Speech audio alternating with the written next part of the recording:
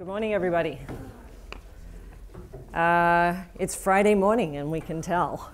A little too much partying last night, perhaps. Welcome. Thank you all for being here. It's custom in many Indigenous communities in Canada as well as around the world to open these kinds of gatherings and conversations with a prayer and a welcoming. So I'm actually going to ask Mandy Gull, who is the Deputy Chief of the WasWanipi First Nations in the Boreal Forest of Canada, to actually open us with a prayer to, create the space for all of us actually being in this fantastic venue, as well as, the generosity of spirit that we're all bringing to this conversation. So, thanks, Mandy. Okay. Pshuguda, stand. I'm going to pray in my native language, and then I will translate afterwards. Okay? Nutawij naskumnan ejibed mias unji sejisagad. Tugajimden jejibed mias mshwe ujij gababiat utenhau. Dimun jejibat smatchagon jejitsudado mshwe wenjagon utenhau. En stakoga uyun dimunan neske de bajmoyat. Nutawij naskumden mshwe jimido big wen jejibabido utenhau. Tugajimden nes jejigunhudo jejimuganemdo ajiwabido. Janaskumden mshwe jagon emiat nutawi. Heavenly Father, we thank you for this day. We give many thanks for the things that you've given to us. We ask that you watch over each and every one of these speakers as they come to share their stories, and ask that each and every person participating today takes something away that is of value to them. We ask, Lord, that you watch over each and every person as they travel home and bring them home safely to their loved ones. In your heavenly name, Lord, we pray. Amen. Amen. Thank you, Mandy. So welcome, everybody. We have an intimate group this morning compared to some of the other forums, but I think that's fantastic. So if folks want to move in a little closer, then feel free.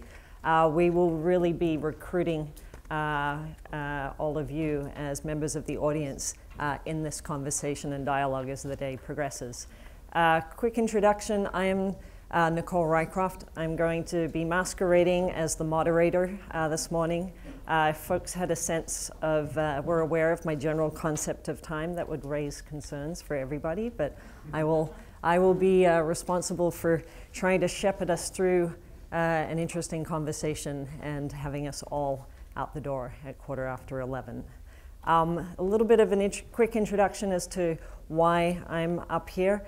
I'm the executive director and founder of an environmental organization called Canopy. We work to protect the world's forests, and we work to support the advancement of Indigenous and traditional communities' rights to their lands. And that work is global in scope. So I'm delighted to be here to help enable this conversation. Couple of things as putting on my kind of responsible hat as a moderator. If everybody could turn their electronic devices to silent, please take it off vibrate as well so it's not distracting as it buzzes on the countertop. When we get to the discussion period, if folks can actually hold their question and their comments until the microphone is actually with you, because we are streaming and recording this just so that everybody's questions and input is actually recorded and part of the record of this conversation. And then there are little slips, which we are all now very familiar with, but that are very useful for the forum organizers. So please make sure that you take time at the end to fill them out. I'm actually personally incredibly excited that this conversation is happening and that the organizers of the forum have actually dedicated the space on the agenda to actually start the conversation around Indigenous rights and conservation. I think all of us in this room are very familiar with the fact that these voices and stories are actually really underrepresented generally in these kinds of fora. So I think ironically enough, although all of us on the panel work to support the advancement of Indigenous rights, even here with this panel, we actually see that underrepresentation in that we actually only have one person that is really from an Indigenous community. And so I think that what we're hoping, and I know what the forum organizers are really striving towards, is to have this be the start of a conversation and an expansion of the Skoll community to actually bring more of those voices forward into this conversation. So I really welcome this opportunity. Just very quickly ahead, we have 70 minutes of scintillating conversation. We have 3 very interesting and intelligent speakers that you'll be hearing from. And then, of course, we have the collective intelligence of everybody else in the room. So this, I'm hoping we'll have a fairly substantive conversation and dialogue. Well, of course, we'll hear from the panelists to start off with, who have come from quite a distance. So we have Victor López Illescas, who is this, sorry, Victor, who heads up the Guatemalan Community Forestry Association. Next to him, we have Mandy Gull, who you've already met, and then Flaviano Bianchini, who is the founder and executive director of Source International. So I'm really delighted to be sharing this forum with all of you. But before we get too settled in our seats and sort of typing out sort of like, you know, last minute emails before we kick off into content, it's been a couple of days of earnest conversation, a long night of dancing, so that we, as the folks that are up on center stage, at least for the start of this conversation, have a bit of better sense of who's in the room. We're going to get a sense of who from the Skoll community is here. So if you're working with a not-for-profit, with a social enterprise, I'm going to get you to stand up and howl like a howler monkey that has just found the best fruit tree in all of the rainforest. Come on, people. Come on, I saw you dancing to Michael Franti. That's it, that's it. All right. Please stay standing so that it's obvious if someone's trying to sort of shirk their identification responsibilities. There's no shame, but you know. If you are affiliated with a philanthropic institution or an investment company, please stand and wave your arms around like you're in a storm, in the kind of like in a rainforest. Fantastic. If you work with a communications company, media, you're a storyteller, you're a filmmaker, please stand and speak whale like Finding Dory did in Finding Nemo. Do you need a cue? Where are you? There we go. Perfect. If you are a member of an Indigenous community, please stand and growl like a bear. Donovan, I'm looking at you.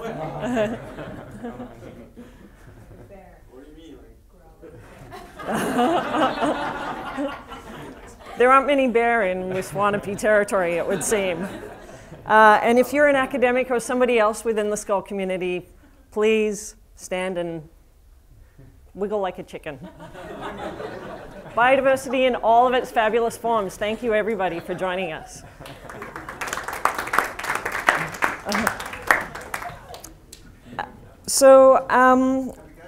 Yeah, that's right. That's it. That's it. The session's over.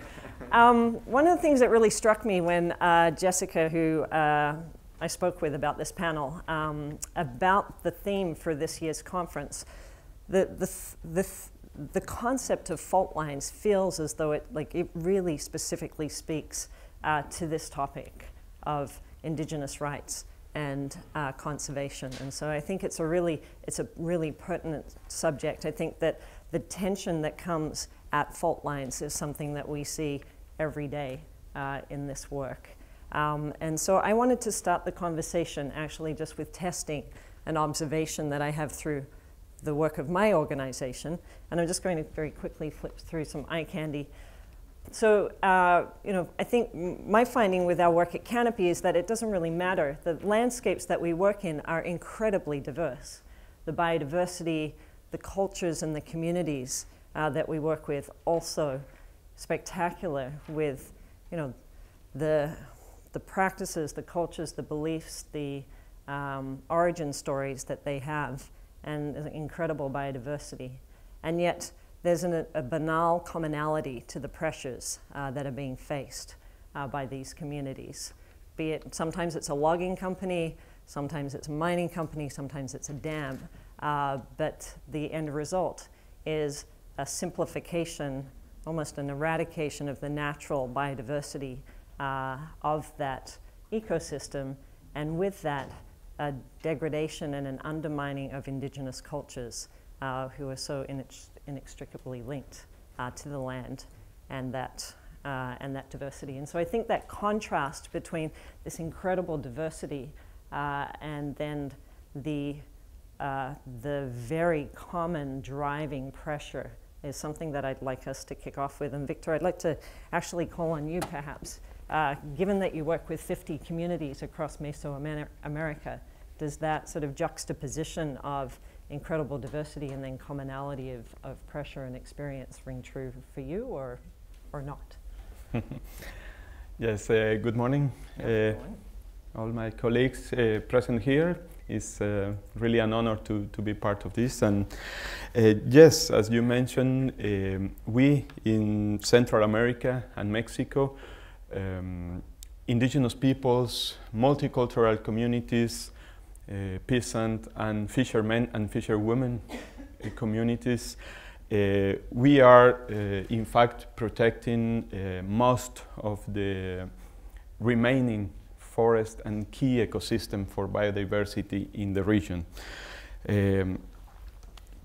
Every one of us, I think we know there is evidence enough in place that indigenous peoples inhabit more than 95% of key ecosystems and territories for biodiversity in Central America.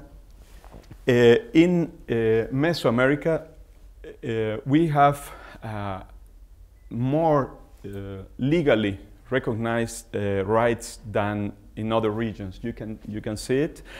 65% of the forests remaining in the region are under indigenous peoples and local communities management. Formal land tenure rights are in place, but in fact these rights are not being respected and realized. The fault line for me is that we have a double standard going on. On one side, natural protected areas are imposed by governments and conservation organizations as a barrier of the aggressive expansion of industrial urban-led development models.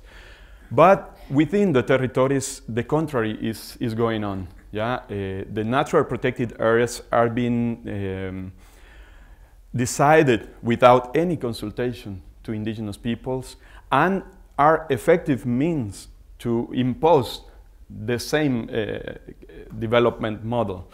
Yeah? Overriding indigenous peoples' governance, local governance systems, local knowledge, and the demonstrated tradition of protecting those areas. I will briefly show you a map of Central America, what we call Mesoamerica, including southern Mexico, where you can see the overlap between indigenous territories, protected areas, and forests in many places of the region. And you, through the next example about eastern Panama, you can see that the lowest deforestation rates are taking place within the indigenous territories in comparison with non-protected and non-indigenous territories. In my country, in Guatemala, the reality is even more dramatic. In the last decade, 56% of deforestation has happened within the national protected areas. But a total different reality happens in places like Totonicapán in the highlands or the Petén in the northern side of the country, which are the only places where government has to give back rights to communities to sustainably manage the forest. So I can say that we are facing that double standard going on. Yeah. I will come with a bit more depth details, but I would like others to do this. So maybe, Flaviano, you're a scientist. Can you tell us a little bit about Source International, how you see like pressures kind of being placed on Indigenous communities in the scope, the geographical scope, which is quite broad, of your organization's work? Yeah. Well, first of all, as Victor said, thank you for being here, and good morning, everybody. I'll take you one example of, this is in Peru. This is the city of Cerro de Pasco in the Peruvian Andes. It claims to be the highest city in the world at 4,500 meters on the sea level. That's almost 16,000 feet. And the first thing that came to my mind when we're talking about frontiers, it used to be, it is an indigenous place, an indigenous area, but originally indigenous were not living there. Indigenous are not stupid. They don't want to live at 4,500 meters on the sea level. It's crazy cold up there. There's no oxygen. The ground is not that fertile, as you can imagine. With the layer is frozen for 9 months a year. So actually, the boundaries have pushed them up there. So first was the agricultural boundary. When the Spanish came, the conquistadores 500 years ago, so they pushed indigenous people to go out basically from the more fertile areas, and they ended up living up there. But 60 years ago, there was a new boundary that is the mining boundary. So 60 years ago, a mining company started to build this gigantic hole in the middle of the town that is 2 kilometers long, 2 kilometers wide, and 1 kilometer deep. And for 60 years, different companies, because the company has been sold to other companies, then other company, then nationalized, then sold to the cousin of the president, and then sold again. And so for years, they extract from their mineral resources and push basically indigenous people out from their traditional territories. And that's not just because the hole that you can see. You have to imagine that when you are talking about mine, in this case, it's quite a good ore, and what a good ore means that there is 1 gram of mineral per tons. So it means that every tons of rock that taken out from the ground, there are 999.999 grams of wastes. So basically all those wastes occupy the entire territory of the indigenous communities over there. So if you have the football field, you ended up playing under the mining waste. There is basically a struggle between those wastes and the territory that they occupied and the land of the people itself. And then there is the problem of pollution, because the impact of such activity is not just the land and the ground in that place, it's the pollution that goes out for kilometers and kilometers. This water is the discharge of the water of Cerro de Pasco. It contains 180 milligrams per liter of aluminum. Say it like this, if you are not a scientist, it's pretty hard to understand, but if you drink that water, and I can assure there are people who drink that water, if you drink 2 liters a day, after 45 days, you ended up drinking all this amount of aluminum. It means 8 of these cans every year in your body. And then it's not surprised that if we take blood samples of all the population, that is what Source International does, 100% of the population present levels of aluminum upon the limit, actually 6 times higher than the limit. And it's not just aluminum, it's lead, it's arsenic, it's cadmium, it's chromium, it's 23 different metals inside the body of people of Cerro de Pasco. And then this is another way in which this used to be a lake with a very romantic name. It's the Quila-Cocha Lake. Quila-Cocha in Quechua means the lake of the seagull. But the lake has been fulfilled with mining wastes, completely fulfilled with mining waste. You can see the color red. It's for the process that is called acid drainage. This water is more acid than a lemon. It's basically the same pH, it's pH 2. So it's basically they killed an entire ecosystem, and it's not just the ecosystem and the seagulls, it's also the people who used to live off fishing from that lake, that used to rely on the water of that lake, they used to rely on the environment and the street linkage, and Mandy can talk more about this, the street linkage that the indigenous population had with their specific territories. And so there is, the boundary has been pushed far and far, and then therefore, as you can see, this is the only hospital of Cerro de Pasco. It's 120 places in the hospital for 80,000 inhabitants, all sick basically, and it's surrounded by mining waste. So when we talk about boundary, it means that today, fortunately or unfortunately, depending from the point of view, most of the resources, natural resources that are still there are inside indigenous territories. That's exactly linked with what Victor was saying, because the indigenous territories are the one that has been more protected, and at the same time they are the one that has been pushed more far away, so the more remote areas. If you look at a map, and you will see that indigenous people live in the more remote areas, but it's not just because they want to live in a remote area, that's because in the last 500 years or 600 years or whatever, they have been pushed to live in the more remote areas. But at the same time, those remote areas are the areas where today there are more natural resources for the same, exactly the same reason. Not because natural resources are far away, but because the natural resources that were more close, they are finished.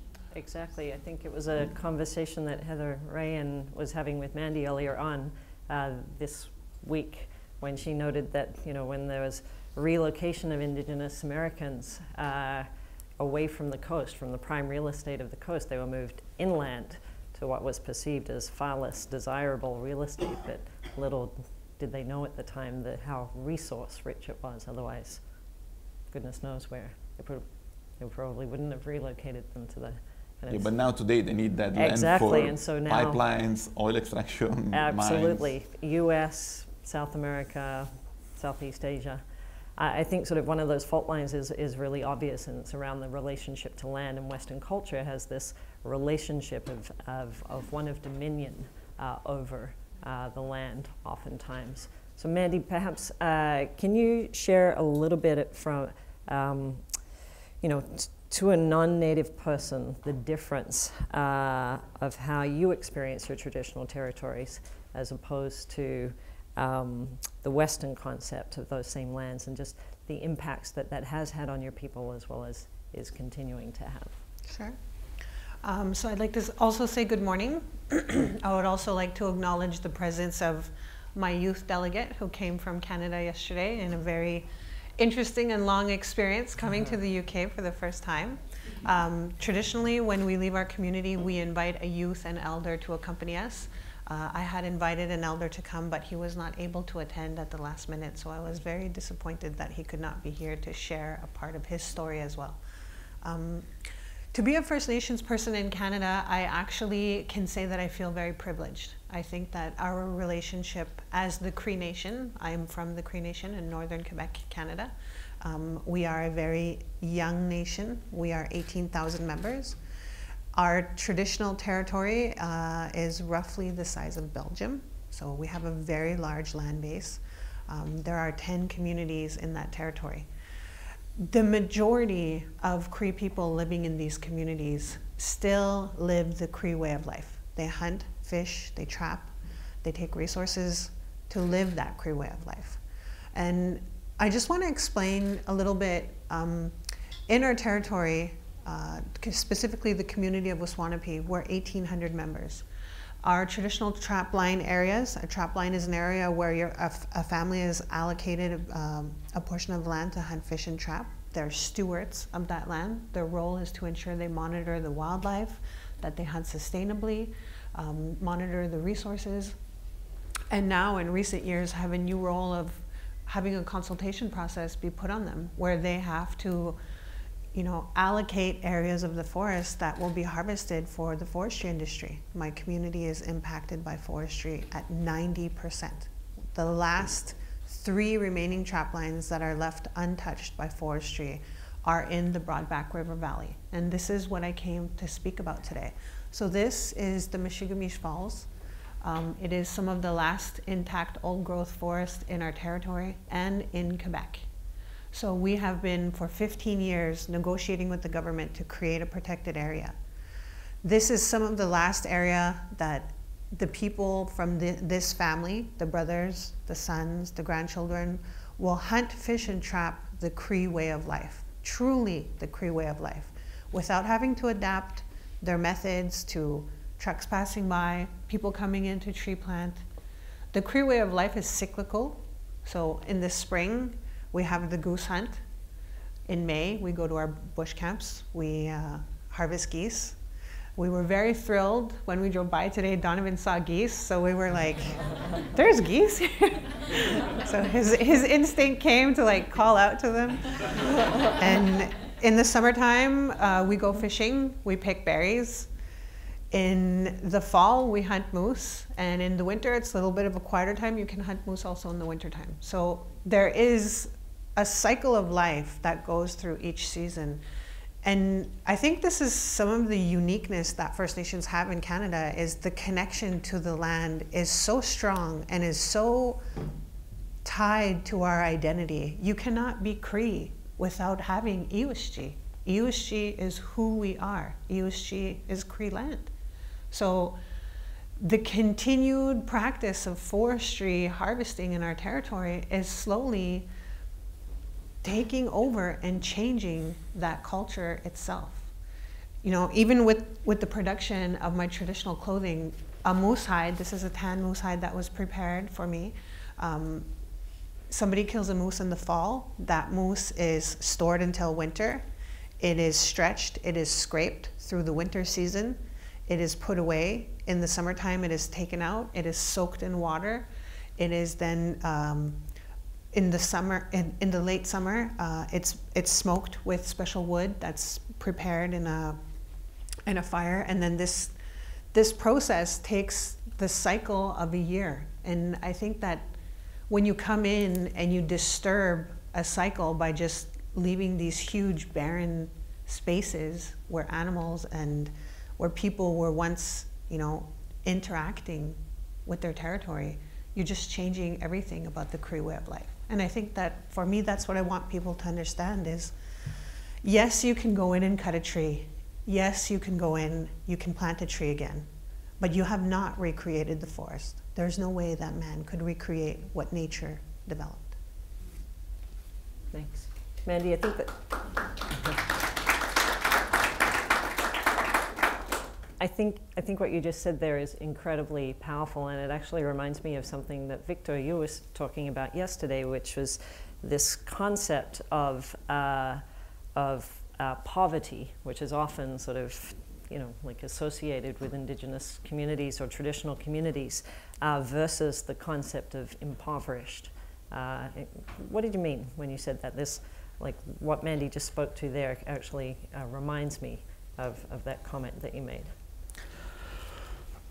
Yes, since the start of this forum with the opening plenary, I've been listening the same discourse of poverty alleviation and struggle against poverty, but poverty for us is a consequence. It's a consequence of a systematic historic series of facts and a current situation where there are many people responsible for carrying out these decisions in businesses and in policies to impoverish people, to impoverish land, to impoverish ecosystems. Following on what Flaviano presented, that is the reality in many of our territories. Indigenous peoples has been withdrawing from to the very hard and remotest areas of their territories under these factors of impoverishment. I want to mention one single case, what for us in Guatemala is a very representative case of the Maya Quechí indigenous peoples, which now in the heart of the territory where national protected areas are being implanted. Even there, where they have been rich of many resources, knowledge, traditions, connections to land, they are suffering the implanting of this protected area called Semoc Champey, which is one of the top tourism destinations in my country.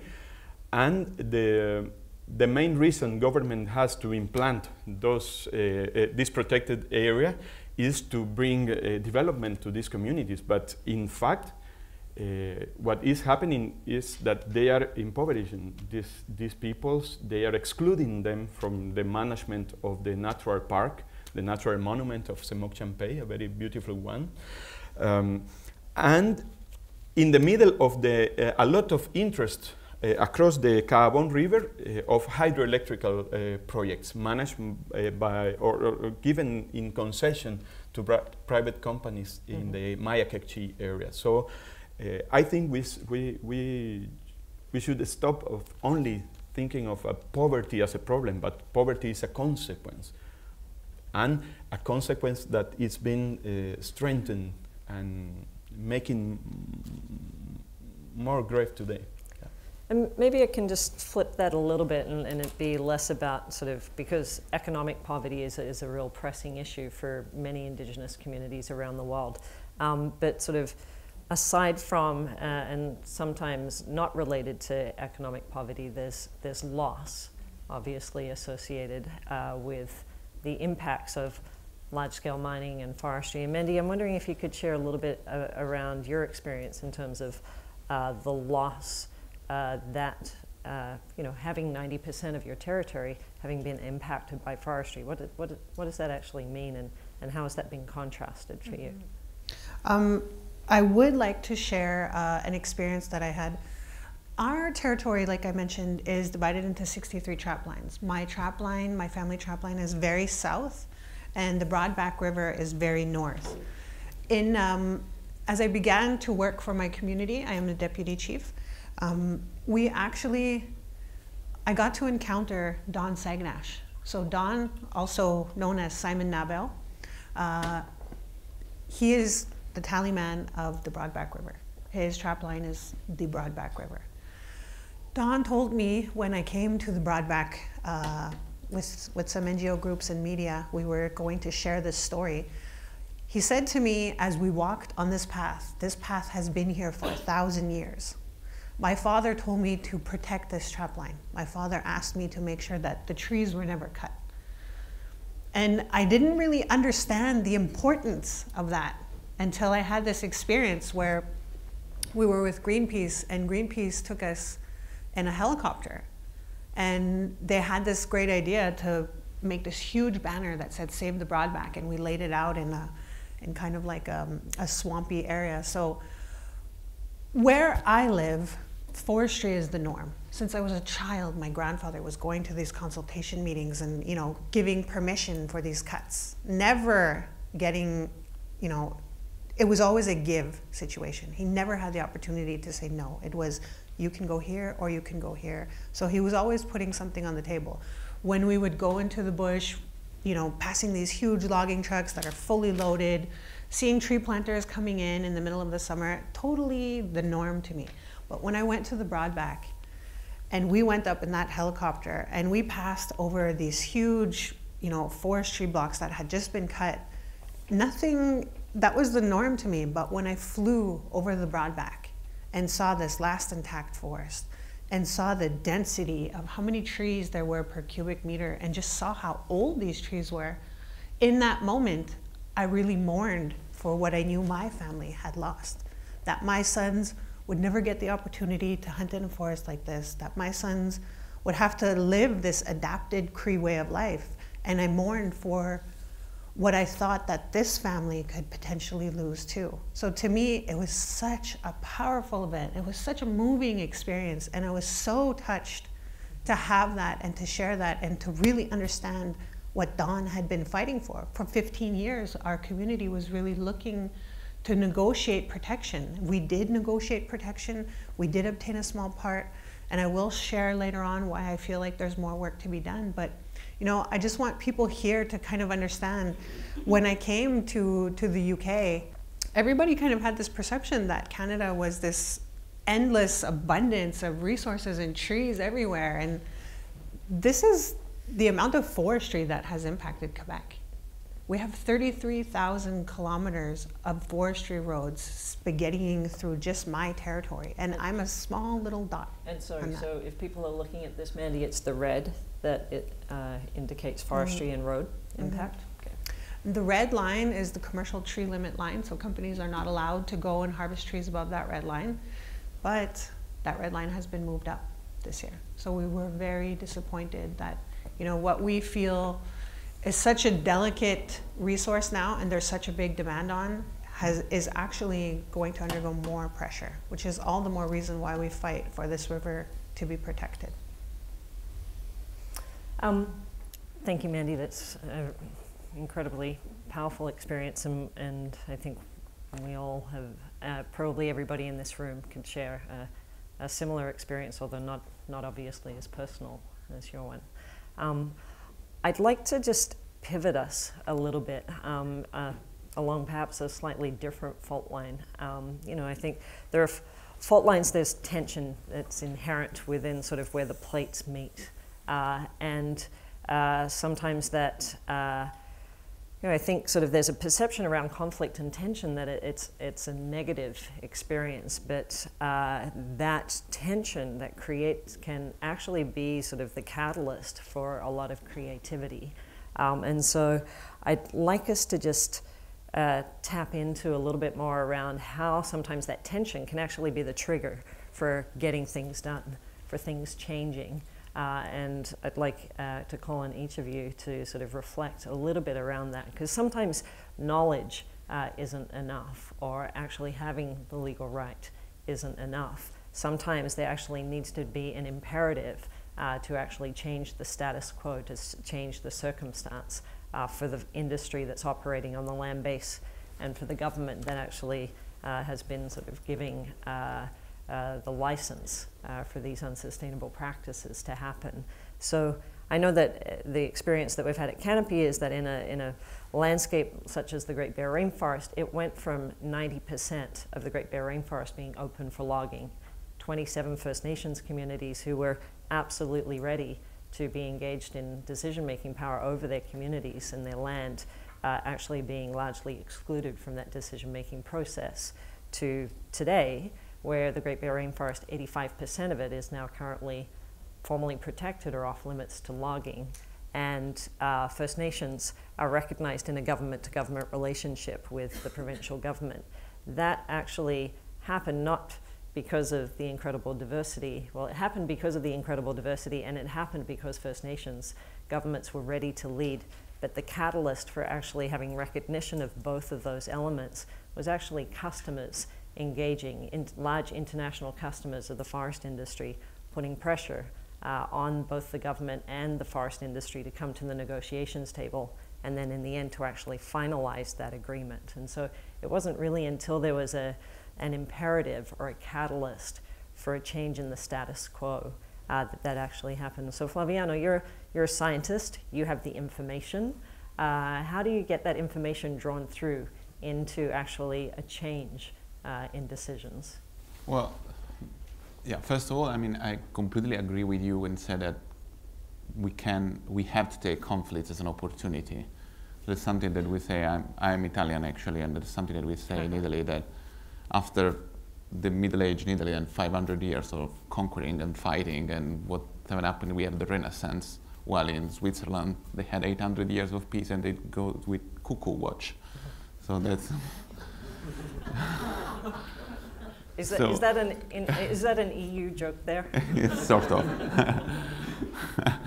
But I mean, it's true that having this kind of conflict, that you can see how I have seen, and we now follow with Source International 29 different projects in 16 different countries, and a common pattern is actually that from this kind of conflicts we can see nowadays a sort of renaissance of indigenous pride and indigenous communities, how they start to protect more their environment, their traditional way of life, their system. I mean,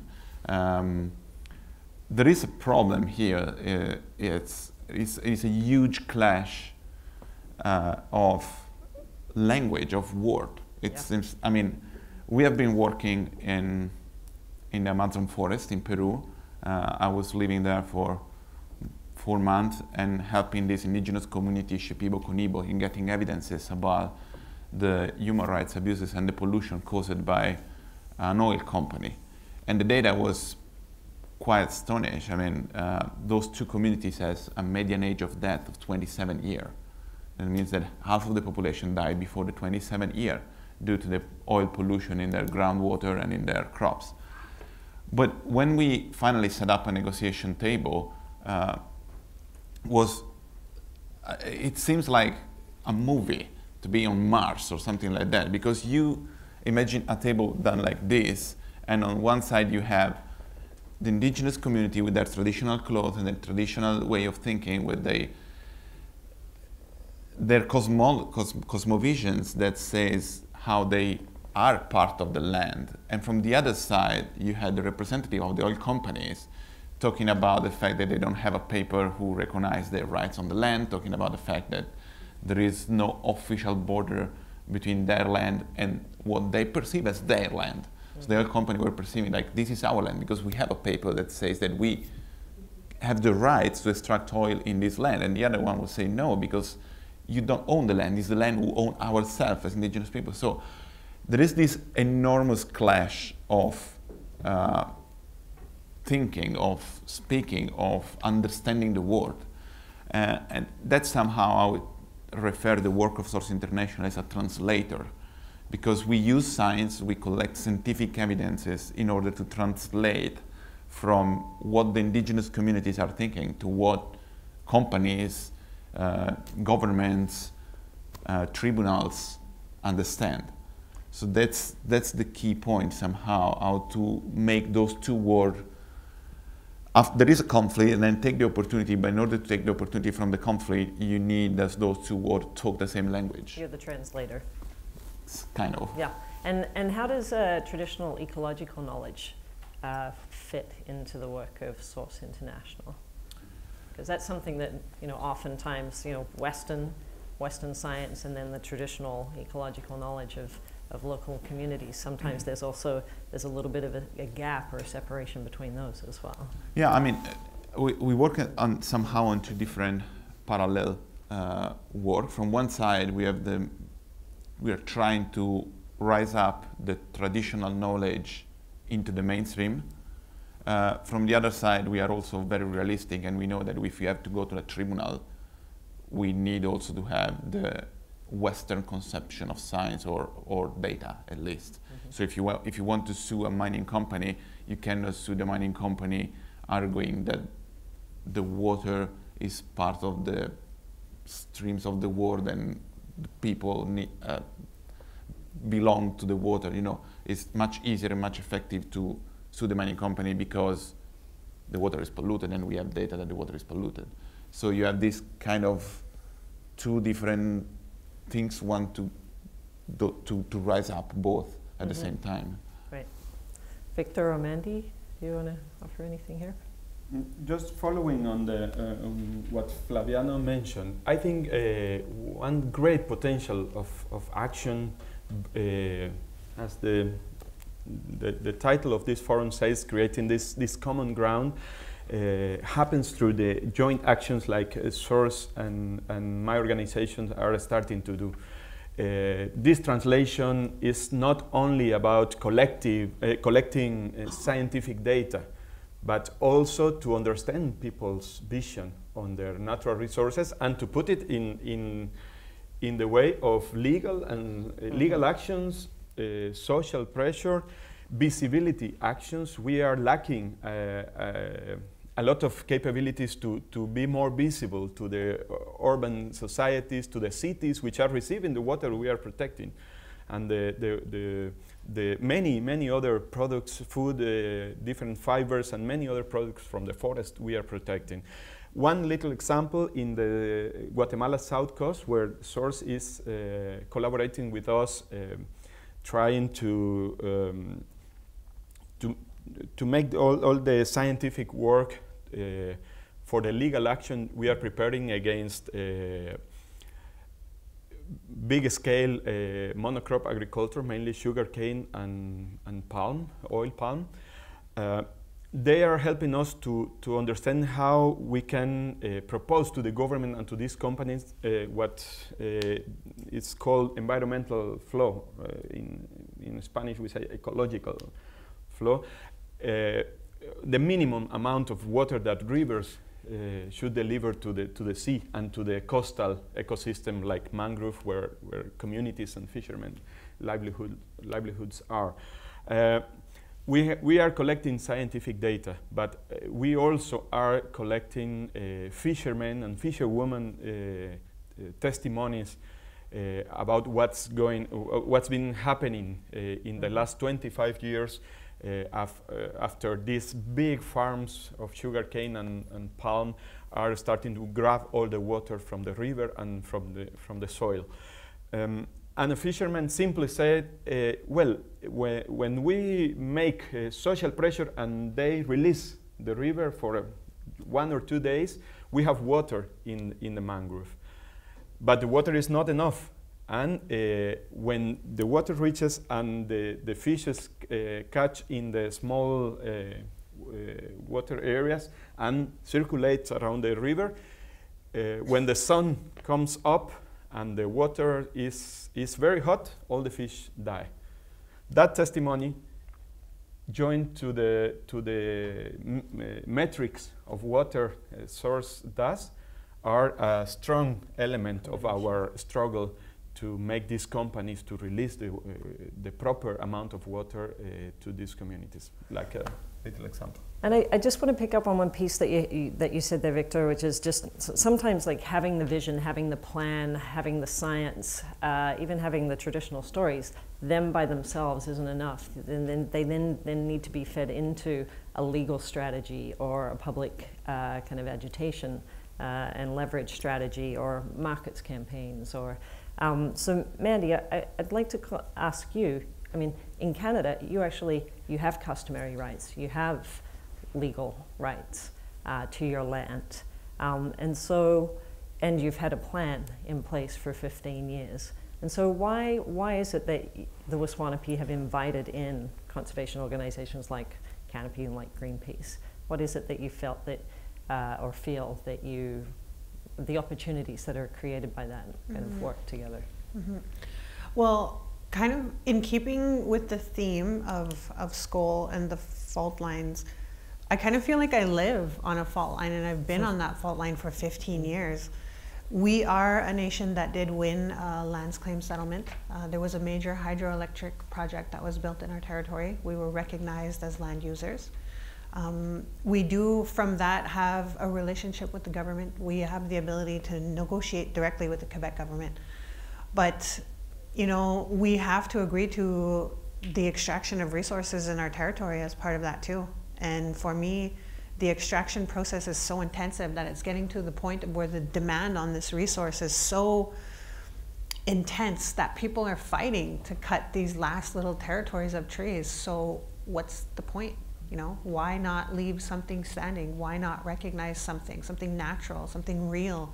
And my community, we've been working on this for 15 years, really trying to negotiate a massive protected area.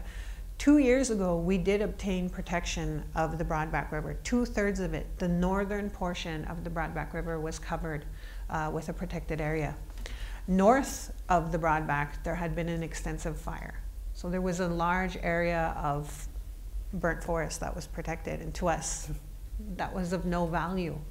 The southern portion of the Broadback Forest along the river is home to an endangered species, the woodland caribou.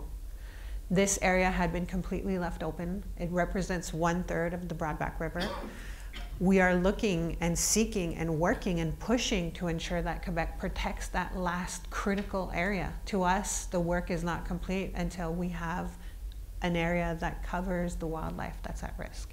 And, you know, in working with groups like Canopy, I had the opportunity to participate in a fashion summit that they held, having this dialogue with fashion companies that were coming in and, you know, talking about how they were sourcing pulp for viscose, for the clothing that they were making. In my territory, we had a lumber mill that was recently transformed into a pulp mill. So we were very worried that we were kind of heading down this path of additional pressure on our resources. And, you know, to speak to that component of change that Nicole touched on, you know, this file has been changing for 15 years, and I feel like it has been little wins along the way, but I'm looking for that last big change momentum. I'm looking for my Quebec government to really follow through with what they said. I was very pleased that 2 weeks ago they had contacted and sent us a document asking us to comment on that remaining portion of the Broadback River that they wanted to have a dialogue on in protecting.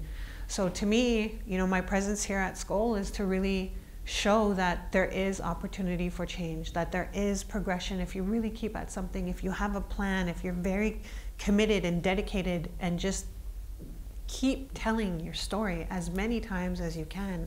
Eventually it will reach the right person and just snowball into something. And I really feel like the work that we've done with all of our NGOs and Canopy especially, really getting us into that international forum and being here today is one of the steps that we're taking along that path. So I'm very open. I'm open to all of the discussion that Quebec wants to have, and I do feel like, you know, we're in that last leg of the race where hopefully we will see protection of the Broadback River forest. I think so too. I'm going to open it up. I think you've all been very engaged and quiet participants. And so I think we're going to, Brad is going to be our mic runner. But maybe just as folks gather their thoughts with questions or contributions to the conversation, I'd like to actually ask Donovan, who is 18 and youth member of the WasWanipi First Nation, took his first flight a day and a half ago and almost got held up at immigration at Heathrow, but we're lucky to have him here. Donovan, I'm wondering if you could just share what it was like for you. Like you're a hunter, you're a fisher, what it's like when the first time that you went out to the Broadback. Well, the Broadback is very a unique place. It's very amazing. I mean, if I can compare it to my dad's land, I mean, my dad's land has been probably cut 60 to 70% of his land. So the Broadback River is, the forest is very, like, you can barely go in places. And so, like, for an example, when I went to Broadback with Mandy and what is it?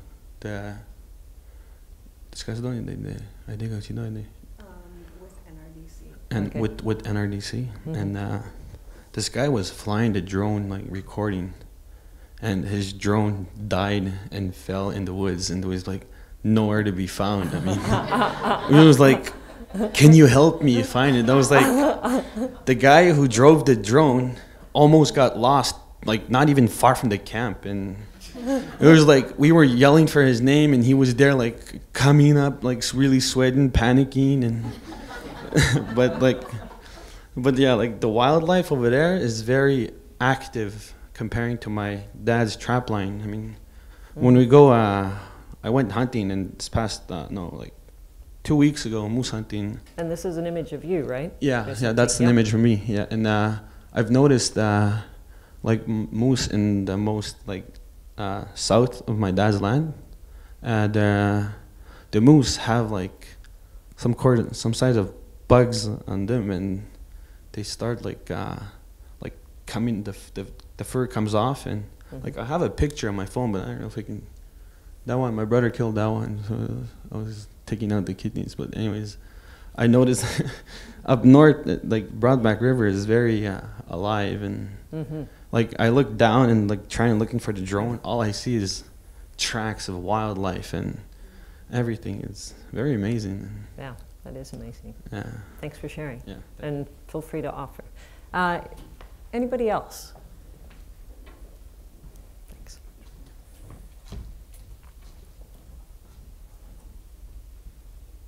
And if you can say who you are and who you're with, that would be great. Yeah, my name's Patrick Alley. I work with an NGO called Global Witness.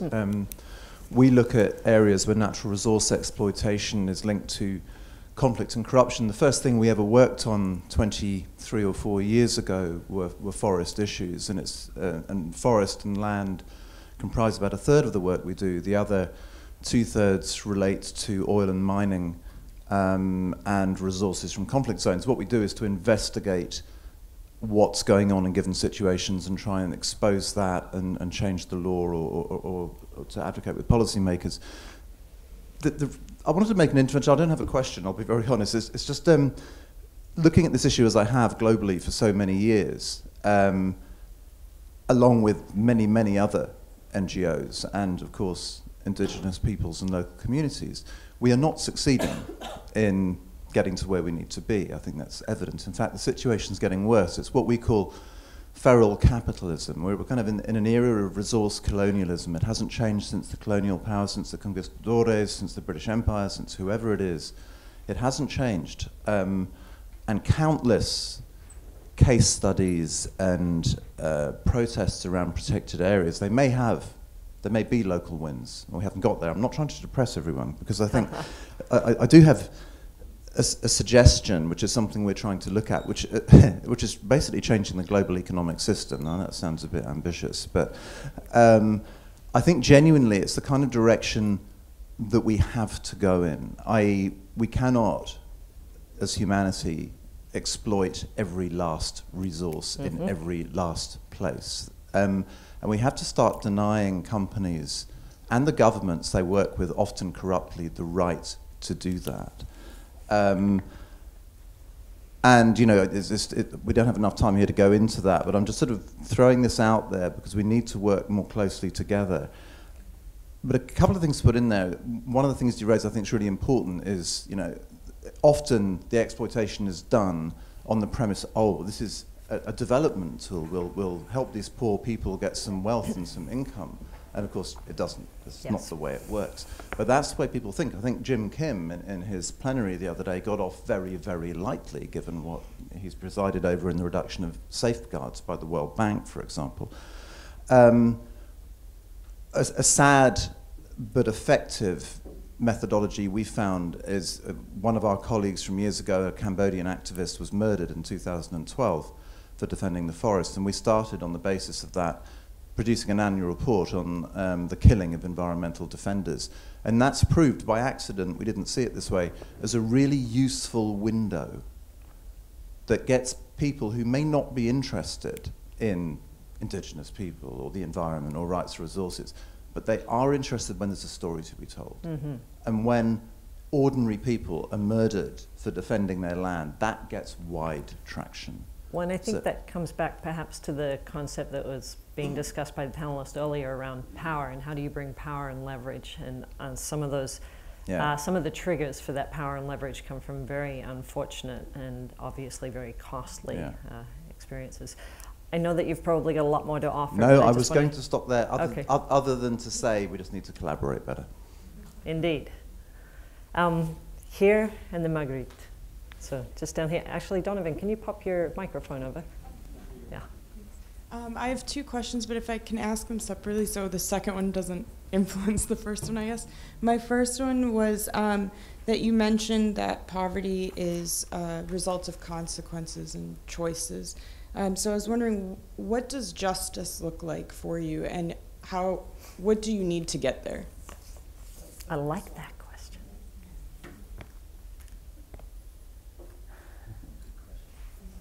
Anybody specifically? Well, I mean, I can start with linkage of what Global Witness was saying about poverty is probably a consequence of what is called development. You know, I mean, the city of Cerro de Pasco, the example that I was showing you before, is one of the poorest places in Peru. Cajamarca is the second gold producer region of America, and is the second poorest region of Peru. So it's there is a bunch of studies on this, on how the extractivism or how the economy based on natural resources is actually a trigger for poverty. And so, I mean, cases at a local or at a global scale, even if you take a very local example, which is the poorest region of United Kingdom, is Scotland. That is the region that produces oil. So it's basically all over the world, with the exception of Norway. There's always bring this exception, but that an economy based on natural resources is the trigger for poverty and not for development. And well, the concept of justice, it's kind of complicated. Sometimes you have to balance the concept of justice with the concept of guarantee a decent livelihood to the people who have been affected. So, of course, justice would have been that punish who has done the damages and avoid that it happen again. But at the same time, you have to deal with people that then have to live the entire life without their forest or without their water, or so it's some sort of a balance sometimes that you have to do.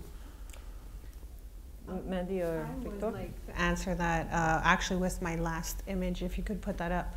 To me, my perception of justice is really having, you know, allowing my community members and future community members to practice their Cree way of life. So I just wanted to share this image because I think it is so powerful. The baby boy in the middle is Jamun. His name is Jamun. He's 1 year old. In my culture, when you have a baby, your baby does not touch the earth for the first year of life. It's the mother's role to make sure that his feet never touch the ground. When he's 1, they build a teepee. You'll see in the back the blue curtain.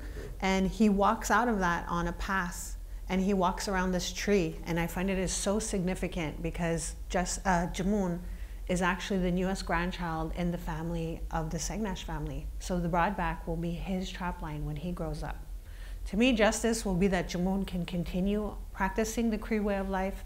Here he is in his ceremony being introduced as a new hunter, as the new steward of the land. To me, justice would really be having this little boy having the opportunity to live in the broadback, to grow up in the broadback, and to protect and be a steward of the broadback. For everything that we lost, the balance of having this family be able to practice the Cree way of life untouched, to me is justice enough. And I think that's a big compromise, but to me that's justice. Thanks. Victor? Thank you, Mandy. Following on what Patrick mentioned, we are certain that the current situation in indigenous territories and threatening biodiversity conservation are a lot of economic and political processes using two main tools, violence and corruption. And for us, justice is an active way to overcome those tools. Right now, in my country, in the organizations and indigenous peoples I work with, we have more than 50 people prosecuted, criminalized by defending their lands, their natural resources, and we are actively defending them. But on the other side, we are promoting local enterprises, community-based business. You are welcome to visit Guatemala, and despite all the dramatic things I've been talking about, you can visit. I have done with friends and people from other organizations in the world to visit 10th of community-managed protected areas and tourism destinations, and we are putting in place and trying to make more visible how other economic models are possible, more just, more fair economic. And we need to push in both lines, denouncing, struggling for rights, trying to put back and to punish corruption processes that have been taking place, and on the other side, promoting not only what we are against, but what is our proposal to society. We need a lot of strength to do that, to make it more visible. That's where media and all the people working to help us to make it more visible is quite valuable for us, justice is pushing in that both directions. Great.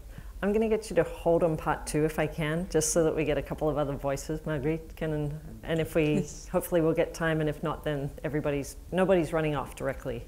I will make it brief. Yeah. My name is Margriet Schreuders. I work for the Dutch Postcode Lottery, and we're a funder of civil society, of organizations. Over the last 25 years, we funded over 5 billion euros to organizations. So I want to reflect what you said. We saw as well that all the organizations working on protecting ecosystems, well, they are successful locally, but not on a massive scale. So we thought we need to bring scale to this solution. Mm-hmm. And we funded a project of 15 million last year, or we funded it in January, for Greenpeace HEVOS. It's a Dutch development aid organization, Witness, Article 19, several organizations, but also COICA, which is an umbrella organization of indigenous people in the Amazon.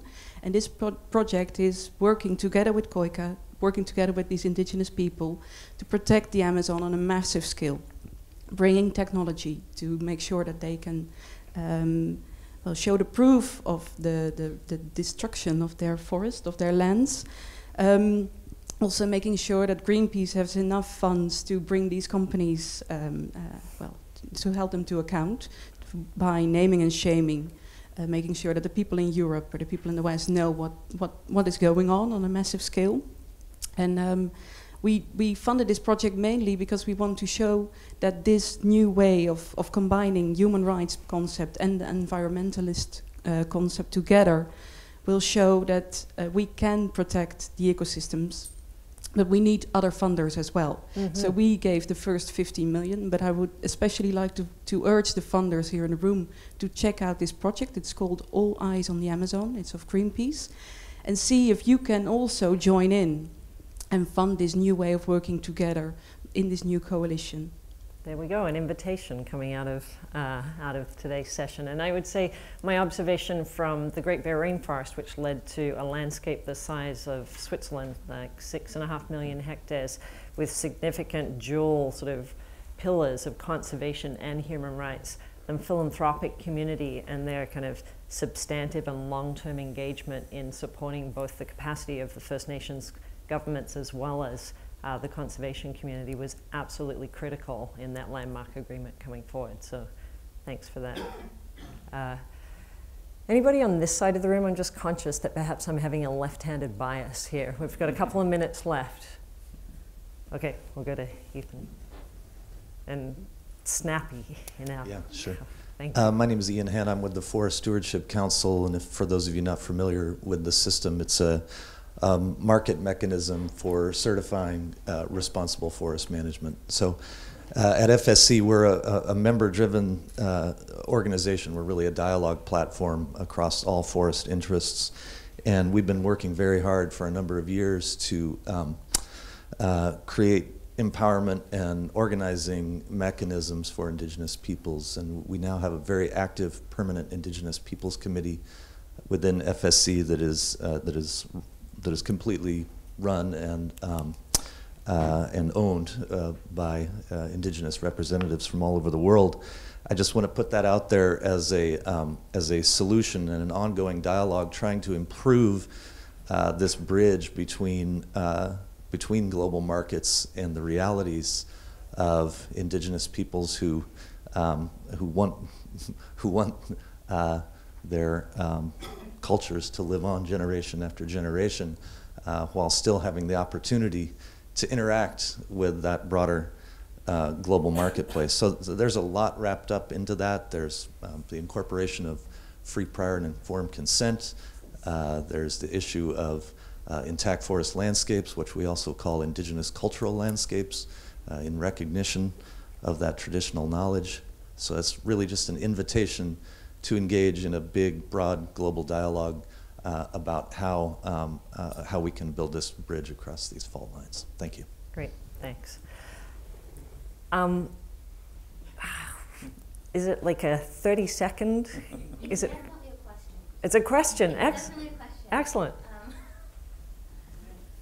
Quickly, if we can grab. So I live in Toronto, And in Canada, recently, Truth and Reconciliation report came out, which is challenging us, who are non-Indigenous, to think about reconciliation.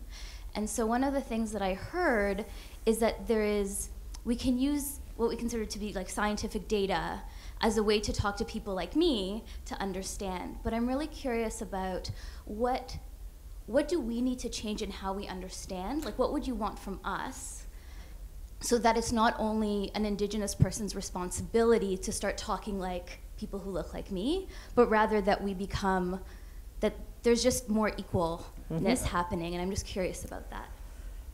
Mandy, can you give us a 20-second response to that? I think for me, what I would like is for Canadians across Canada to recognize that First Nations have taken on this role of being stewards to protect not only their territories for themselves or for their cultures, but for Canadians as a whole. You know, the Broadback is one of the largest carbon storage basins in Quebec. So I'm saving that forest not because I want that little boy to go and hunt there, but because I know that the carbon stored there is of benefit to Canada and the position that they want to be in. So I would like to see Canadians acknowledge and, you know, understand that we carry a very big burden for ourselves as a nation, but we also do it on behalf of all of Canadians. You know, I'm as Canadian. I call myself First Nations, but I'm very proud to be part of Canada, and I am a Quebecer. I'm very proud to be a Quebecer and to know that, you know, Skoll was the idea of a Quebecer, and he brought it to this international forum. I have to put that out there. Spoken like a true Quebecois, like claiming it. For me, it's just acknowledging and realizing that we do it on your behalf as well. Well, and I think that's a great juncture actually to wrap this conversation. That you do want to know her second question? So my second question was, New Zealand recently gave legal human status to a river. It's the only river in the world. And it's wild. And it was the Indigenous community there that fought for that. I'm curious what you think of that, what your thoughts are, your reaction, and just, yeah. Mm-hmm. Okay, I'm glad we made space. Did you know that was the question? I am so amazed by that, and I want to know more about that, because that just, to me, makes perfect sense. You know, water is life. Water is the driving force of life. Without water, humans are nothing. So the fact that it reached that level of recognition is, I'm kind of at a loss for words, because I find that so interesting. I would love to know more about that. I find that is a good path to take. Mm-hmm. 15-second factoids. Victor, and then... Yeah, just to say that the common ground among Indigenous peoples across the world, we are quite diverse, is that sense of humble being, considering the rest of elements in life equals as humans. So I share what Mandy said. We really want to know more and to impulse these kind of initiatives in our regions. Patrick, I'm going to invite you to share your 15-second snippet afterwards. But I'm going to wrap just because we are over time. It really is an important one. Really important.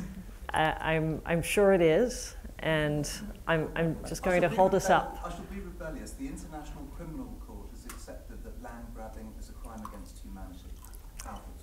There you go. And I think in terms of the closing, it really feeds into conservation and Indigenous rights. They are inextricably linked, right? This artificial barrier that Western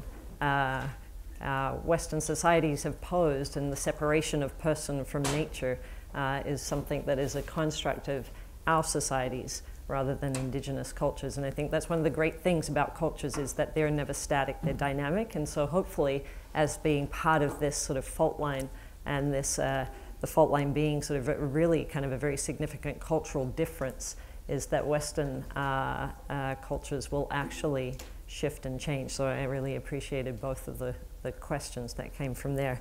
And then obviously Indigenous rights are, they're a fundamental human right, and they're also absolutely essential if we're going to secure durable conservation. So I want to thank our 3 panelists. Please join me in giving them.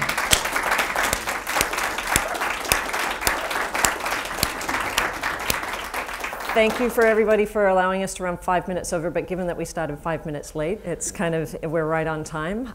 Everybody, if you could please fill out your little white forms. It was, I think, a really a great move by the Skoll Forum to actually add this content, and so please sort of giving feedback on just any value that you found coming out of the conversation will be really valuable as they look to integrate and form their next agenda.